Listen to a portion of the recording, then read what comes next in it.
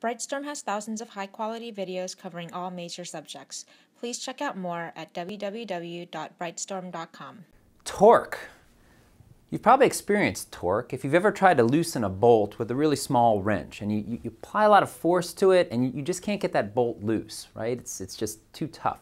Well, if you can get a longer wrench, you can apply that same force and you can get that bolt off, right? Because a torque is a force, but it's also dependent on the distance from the center of the axis, right? So the definition, force that makes an object turn around an axis, but remember here, that force is dependent on the distance from the axis, right? So the unit we use for torque is newtons per meter, okay?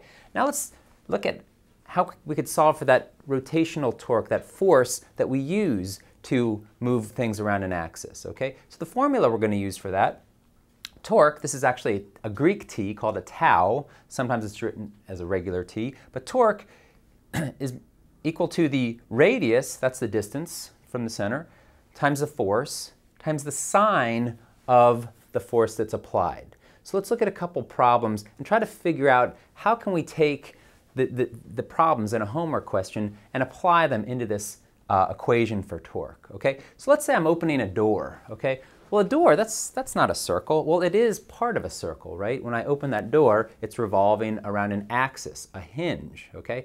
Let's say I'm applying 50 newtons to open the door. And when I apply that, I'm applying it directly perpendicular to the hinge.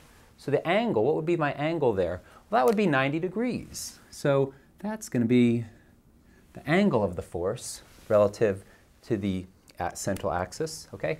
And what's the radius? Well, does a door have a radius? Well, it does. It's the distance of the door. So that would be my radius. So if I plug those in and I say torque equals radius times newtons times sine theta, okay? I'll just plug those in. I've got 1 meter times 50 newtons, and the sine of 90 degrees is 1, okay?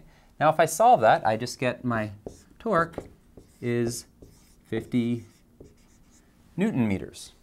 Okay, pretty easy, pretty straightforward problem. Once I figure out how to apply all of these values from my equation into there. Let's look at one that might be a little bit more challenging. Now let's say we've got a merry-go-round and we're pushing a small merry-go-round. The radius of that merry-go-round is 1.5 meters, and I'm pushing it at an angle. I'm not pushing it tangentially. I'm pushing it at an angle that if I calculate the force angle with the center to the axis, I get an angle of 110 degrees.